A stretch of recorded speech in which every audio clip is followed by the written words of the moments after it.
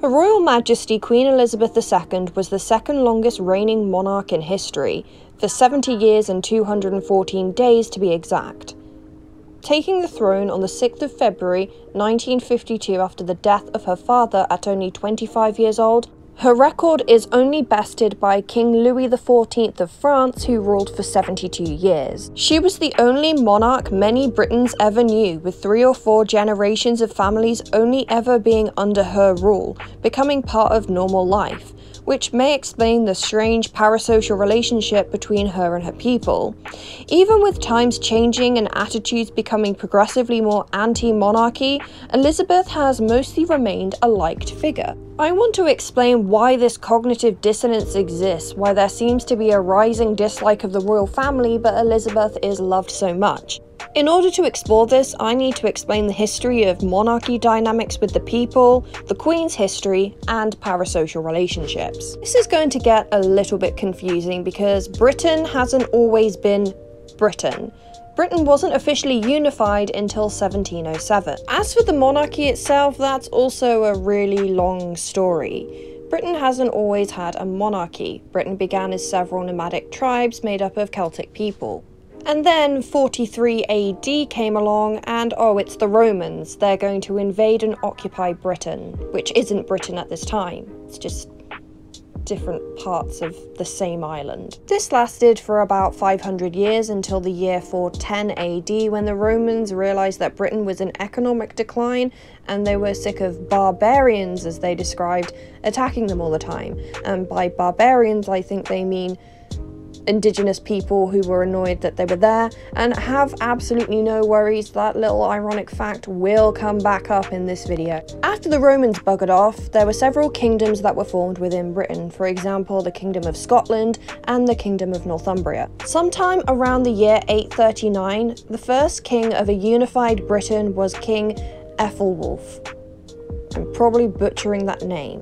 The kings of the respective kingdoms within Britain then spent most of their time trying to fend off Vikings who wanted to raid monasteries and steal people to work for them for free. Does that sound familiar to anyone? And then 1066 came around and the Normans decided that they'd have a crack at Britain, and William the Conqueror is king. Hundreds of years of shenanigans later, where Scotland is now included in Britain and then also Ireland, but then in 1949 most of Ireland is declared a republic and we just have Northern Ireland, and we're where we are now. And I had to tell you all of that because the monarchy is not as straightforward as I would hope it would be, because Great Britain hasn't always been England, Scotland, Wales and Northern Ireland. It's been not even England. Not even England was a unified country. And then you've got to add all the other kingdoms in there, and then they had their own kings, and then it was unified, and then somebody else took over that unified line of royalty, and I'm so confused. There has been one constant though: Christianity. And it was argued that those who were in charge of the country within the monarchy were ones chosen by God. And somewhere along the line, a guy called Karl Marx had a massive problem with this. In the 1800s, Karl Marx decided to kick off the Communist Manifesto. Thanks, dude. But his takes on class and religion were, well, I can't fault him on them. He was pretty straightforward and right about them. He argued that religion was used as a tool to keep the working class quiet and obedient, that they were taught that they are where they are because that's where God wants them to be, that if they work every single day, except Sunday, and go to church, then they will end up in heaven where they're supposed to be. They just need to listen to the Bible and listen to those in power, including the monarchy, because they were chosen by God and they'll be right on the money. Not really though, because they're poor. Religion then wasn't as it is now. It wasn't something that you just opted out of. No, it was the truth and the only truth. You have to listen to the monarchy and you have to obey them, because if you don't, then you're going to hell. And it's not like a lot of the poorer classes had a lot of choice in the matter. Hey you, yeah you're poor, you can't feed your family. I know how you can feed your family and uphold the word of the Lord. Go off to this faraway country, take the locals, round them up, steal all their stuff and teach them Christianity. You're good to go. Oh, what's that? You don't feel like colonizing? Treason. And even if you are a well-off citizen or a wealthy lord or lady, you still need to obey. That's the structure of the hierarchy. They're above you. Don't argue with it. The most blatant example of this idea being put into action is probably by Henry VIII, when he declared himself the supreme leader of the Church of England. Thanks to the wonders of science, however, it isn't a societal consensus that Christianity is amazing and the Bible is absolutely right. In 1975, only 22% of Britain stated that religion had no significance on their life, or they had no religion. This has vastly increased since. In 2020, 55% of Britons said that they had no religion. It's also important to note that the way we perceive God has similarities to the way that we perceive the monarchy. In the pre-modern era, God was to be feared, taking notes more so from the Old Testament rather than the New. But new religious interpretations may have encouraged a more benevolent view of God. In the same vein, the monarchy was to be feared. This may have changed for many different reasons, one of them being the monarch needed to be feared because it was a time of many different wars and battles and many different invasions.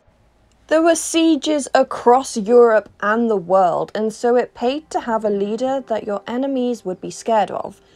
But it's a hard balance to make your enemies scared of you but to have your people love you.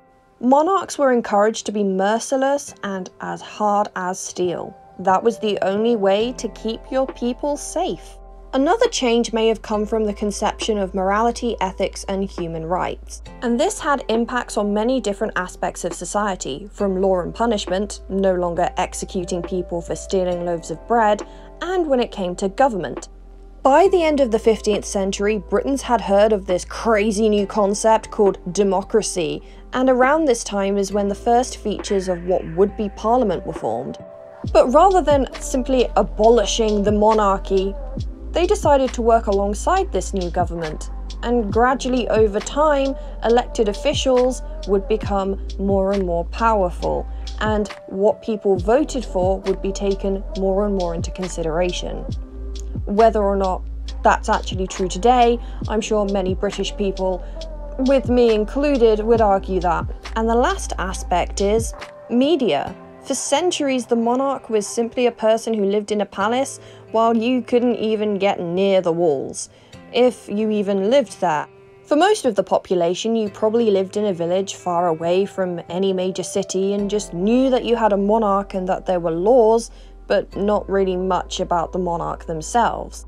Alongside the revolution of transportation, there was also the freedom of news.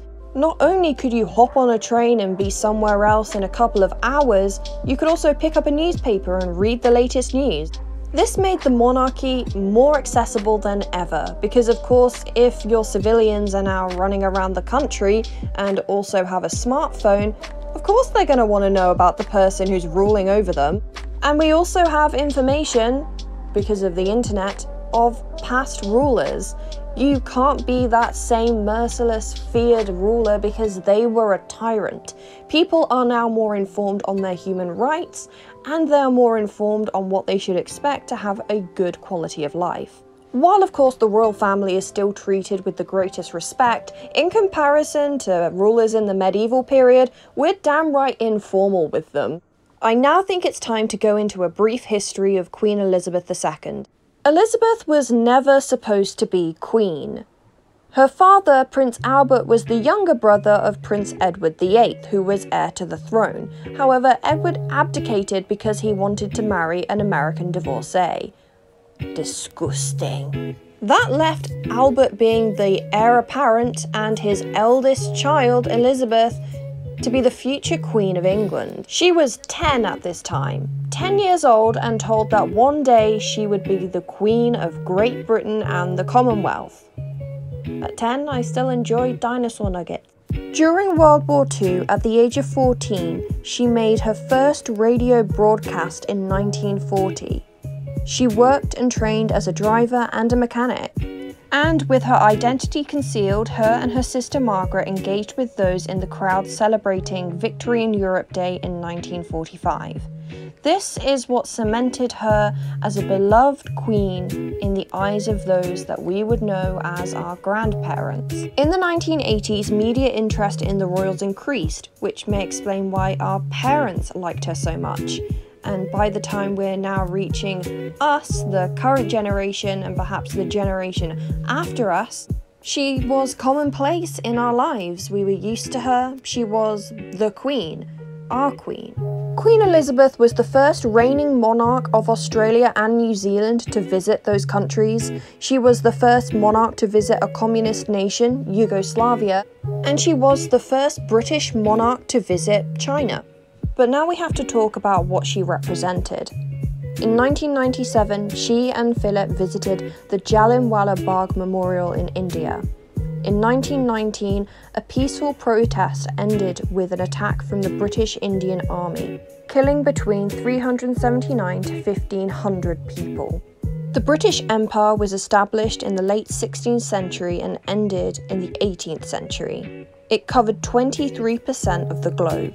Following the lead of Spanish and Portuguese explorers, Britain began sending out their own expeditions to find new land, discovering, that was in quotes, new places. The problem being, those places already had people. There's somewhere that you might have heard of that was part of the British Empire. America.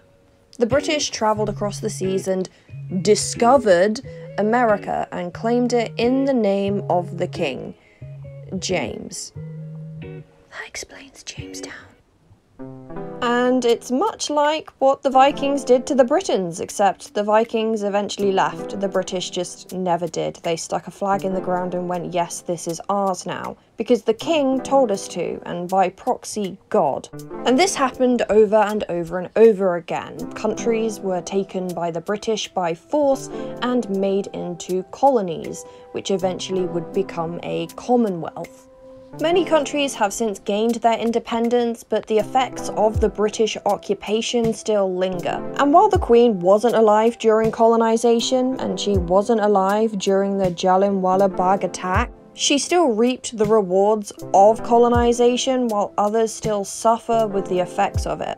It's what she represented and not necessarily her as a person, although it is really hard to tell what she was like as a person because the monarch of Britain isn't actually allowed to express an opinion or take any specific side. That's what political parties are for, not the sovereign. So many frustrations with the royal family come alongside the fact that they didn't necessarily earn their title.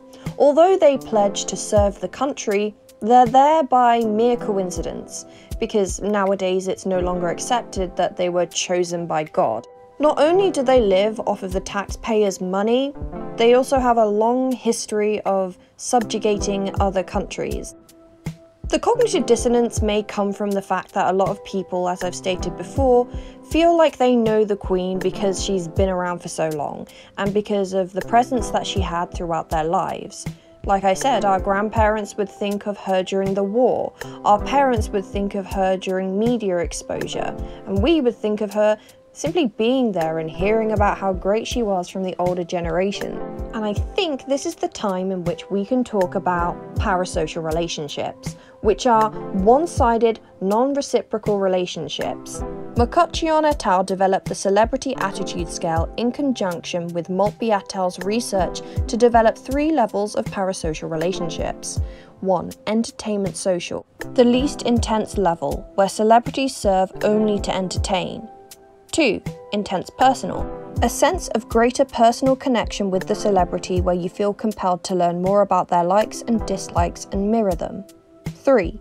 Borderline pathological, the most intense level, including fantasies and extreme behaviour. This extreme behaviour may lead to financial investments, such as spending a lot of money to attend a premiere, or illegal behaviour such as stalking. At this level, it is also common for the fan to believe their feelings will be reciprocated where they meet the target of their adoration. I think most people within Britain would probably say that they really don't care about the royal family as a whole. the family and the institution. But when it comes to Elizabeth herself, they probably would fit within number 1. She's there, that's okay, and I'm not too bothered with it. The loss of the Queen may be sad to them because it's a disruption in normal life. It's a change, and any change can be dramatic, especially if you're so used to seeing somebody everywhere and now they're not there anymore. I think when it comes to intense personal, the second type, this may affect the older generation more. They feel they have a shared experience with her being young people during the war. I'm sure the third type exists. There was that recent case of somebody trying to break into Buckingham Palace. I don't think the Queen was even there at the time. Maybe he just wanted to get into the palace. This parasocial relationship is very different to other types of parasocial relationships, however, because it's with a monarch and it's with an elderly woman. It's not the same as a large YouTuber and their subscribers, or a K-pop band with their fangirls. I don't think Elizabeth ever gave anybody that emotion in which BTS fans feel when they look at Jimin. It was more so a universal feeling of respect, barring the people who weren't fans of the royal family full stop. However, throughout the years, Elizabeth has consistently been one of the most popular members of the royal family, if not the most popular one. If you asked the average everyday Briton what they thought of Queen Elizabeth, they would have said that she was respectable and they admired her. If you asked them what they thought of the royal family, they probably said that we don't need them and they didn't like them.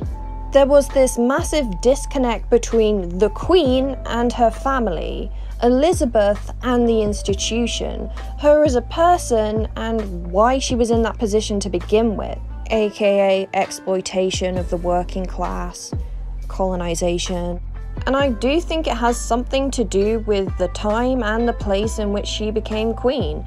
She was young, 25 years old. I'm 25. I haven't done half the things she's done. I mean, I don't have the money to do half the things she's done, but I probably wouldn't have the guts to do it. A lot of people think that being a monarch would be easy, but I don't know. I don't think I could handle having cameras following me everywhere and having such high expectations to behave perfectly at all times. It would probably cripple me.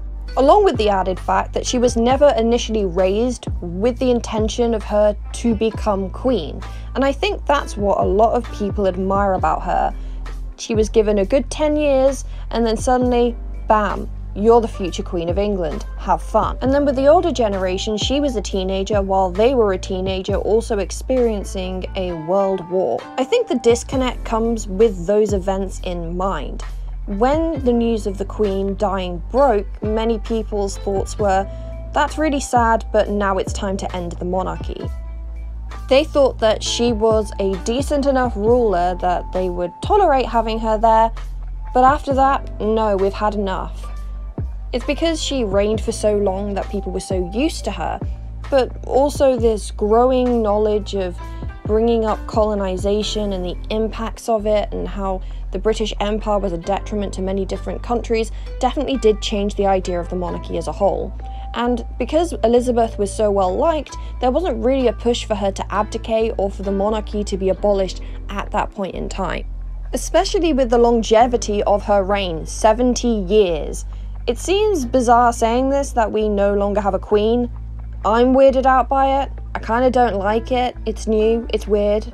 Undo it, please. But at the same time, I recognise the detriment that the British Empire was to many different other countries, and having a monarchy is not the grandest thing. I mean, you are living off of my money that I worked for. I'd like that money back, now please. I think the idea of Elizabeth being a ruler was just something that we had accepted and we lived with, but we didn't really want the royal family anymore. She was the exception, and that's because she had many different attributes ascribed to her based on what I've already discussed. The length of her reign, the common experiences that she had with the older generation. But now things have changed, I feel like that has given us a switch. Awareness around the effects of post-colonization and anti-monarch sentiment didn't really hit Elizabeth because she was steadfast. She was a symbol of so many different things for so many different people and the public face of Britain for so long. Now that she's gone, I'm not really keen to carry her on. And the parasocial relationship still exists. We still respect, admire, and some even love her, even if we never met her. She didn't even know our names. And the point I'm really trying to get to is, Elizabeth wasn't really a person to us, she was a symbol of reliability, a symbol of triumph after dark times, and that's why she was so loved. And it came as a shock to many people in Britain. Many people in different countries were like, what? She's like 94? Why are you surprised? Well, logically it follows that she would die. She was very old. But it's such a disruption in normality. That's why it was a shock. It's like looking outside and seeing that rain is no longer rain, it's acid. And now that she's gone, I think the British public are more open to talking about no longer having a monarchy. The parasocial relationship with her, again, was what she symbolised, not what she was as a person. Again, we don't really know what she was like as a person. We get bits and pieces from personal anecdotes and things that she would say privately, but we're never going to get the full picture. And I don't even think it has anything to do with the likability of Charles. And we have the full picture of Charles. That's a story for another day. The Queen was a symbol and a representation of many different things. That's why we liked her. That's why we had her around. Now that she's not anymore, it's time for change. And I think as the years go on, we're going to be discussing more and more the relevance of the monarchy. And maybe in 100 years' time, there won't be one anymore.